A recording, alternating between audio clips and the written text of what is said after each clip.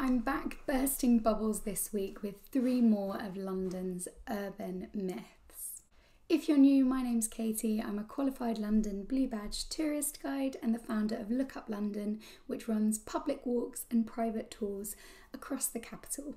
You can sign up for the new weekly blog post and also hear about the walks in the links in the description.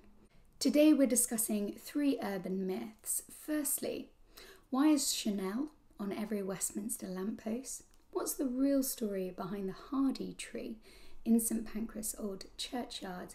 And also, did the last duel in England take place in Pickering Place? First up, all over Westminster you will see these elaborate lampposts with what looks suspiciously like Coco Chanel's iconic symbol. Historically, and still today, the Dukes of Westminster, the Grosvenor family, are major landowners here. And it is true that in the 1920s, Hugh Grosvenor, the second Duke of Westminster, had an affair with Coco Chanel.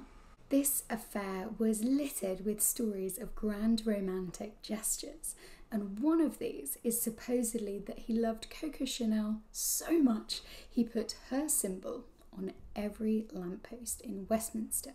However, in 2010, The Telegraph wrote an article saying that they'd spoken to Martin Law of Westminster Council, and he confirmed that yes, the fashion press often called up the council to ask if Coco Chanel was on Westminster lampposts. His response, "It's a nice story, but no. The W's just stand for Westminster, and the entwined C's, sadly, just Westminster City Council." So not as glamorous, and these lampposts were actually only installed in the 1950s. Next up, we're a short walk from St Pancras International to look at this beautiful and eerie collection of tombstones. It's a really old part of London, and the church within the churchyard has parts dating back to the 11th century. But if we skip forward to the 19th century, there was a lot of change happening here. In 1864, the Midland Rail Company bought a section of land to plough a railway straight through this graveyard. So the next year, 1865, begins the gruesome task of removing the bodies and reburying them elsewhere in the churchyard. The man tasked with this is the famous poet Thomas Hardy, who in the 1860s was an apprentice architect working under Arthur Bloomfield. So the story goes that Hardy, with his creative vision, decoratively stacked up the tombstones around this tree in the churchyard. However, a problem arises in this photograph, taken in 1926, with the tombstones but no tree. The photograph, which is available to buy as a print on antiquesandmaps.com, is credited under the photographer Patterson and titled St Pancras Churchyard and its Disturbed Gravestones.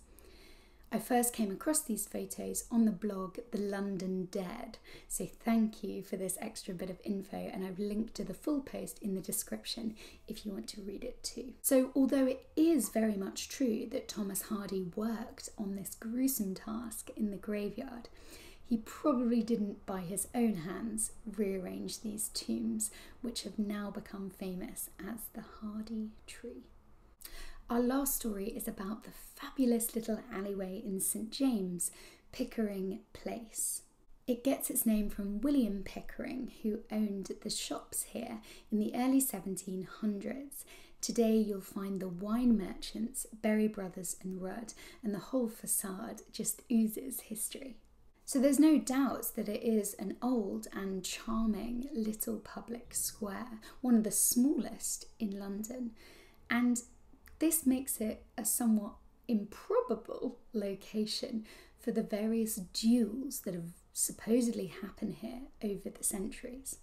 So whether this is by sword fighting, I can't imagine flailing swords in this tiny place, or by pistols with bullets ricocheting off the walls, there's various claims online that this is the site of many duels and also the last duel held in England.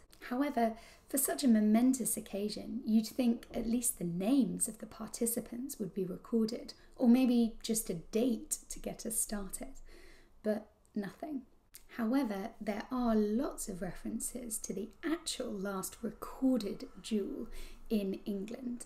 This happened towards Windsor in 1852.